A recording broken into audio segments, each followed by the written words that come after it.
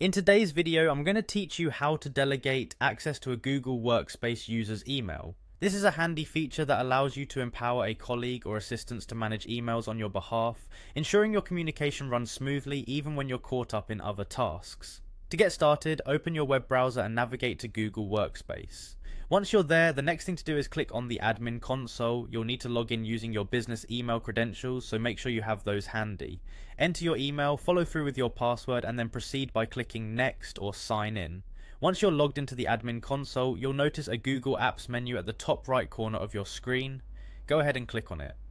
Within this menu, you'll be looking for the admin icon. It should be easily recognizable and will lead you to the core settings of your Google Workspace account. With the admin console open, you will next click on Apps, which is typically found in the navigation pane.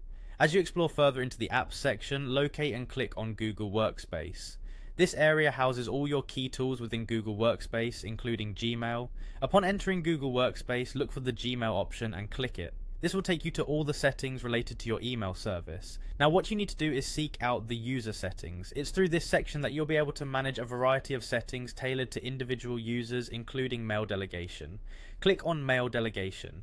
Here you will see an option that allows users to delegate access to their mailbox to other users within your domain. You'll want to ensure that you check the box next to Let Users Delegate Access to their mailbox to other users in the domain.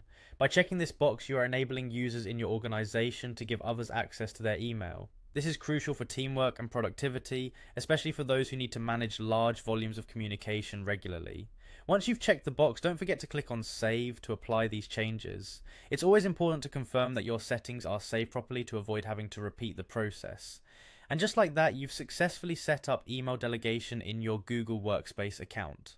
Remember, delegating access is not just about sharing your inbox with someone else, it's about enhancing your workflow and ensuring that important communications are handled efficiently. Whether you're stepping out for a meeting or just need another set of hands to manage your email load, this feature will be an invaluable tool in your productivity arsenal. Thanks for watching, and I hope you found this guide helpful.